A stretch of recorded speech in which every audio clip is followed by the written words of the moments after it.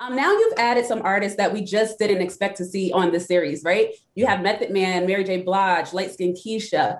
Are there any surprising artists who almost landed a role, but they didn't just quite make the cut that you can share with us? You'd be surprised on how many like artists would want to jump into the film side of it, like from the music portion of it, would want to do something, and it's because I think that it's not heavy criteria for you to be a part of the music business like it used to be.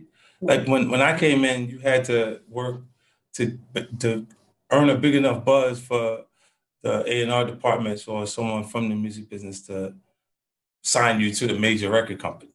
And then the opportunity to be successful was there because you could work and actually make something out of it. The now creatively, if the guy has a same setup we looking at right now, they got a computer, they got a microphone, they can record something and send it to iTunes. It starts streaming. They start developing YouTube followings and different things. And before you know it, the record company shows up and they want to partner with them on something, do something that puts them in the music business. Anybody who recorded last night, this morning, who put the song on iTunes is technically in the music business.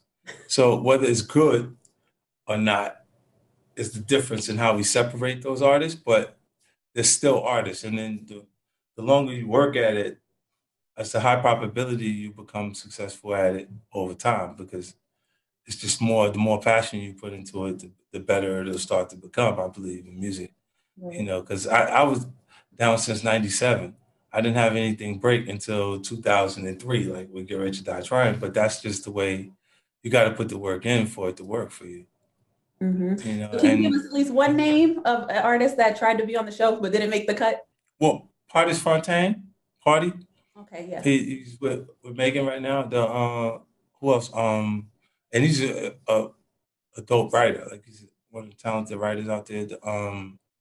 Quavo. Mhm. He read for a character. He read for in BMF. He read for one of the roles in BMF. Casanova. Okay. He read for the Omar character in BMF. A bunch of it's so many there's so many guys like it's a lot of them put themselves on tape for the character. So they got the sides and they read it so they was comfortable and performed it to tape Right. onto the tape and they sent it in. So they had those different pieces and we went through and tried to sort out the right combination of putting all of the actors and everybody together and then it just came out good. Well, we got Cash Doll and then we got Cash Doll and BMF. We got who else musically? Um, I don't even think they announced it. I probably shouldn't say that until they announce it. But we got some things happening that you'll be surprised when you get a chance to hear.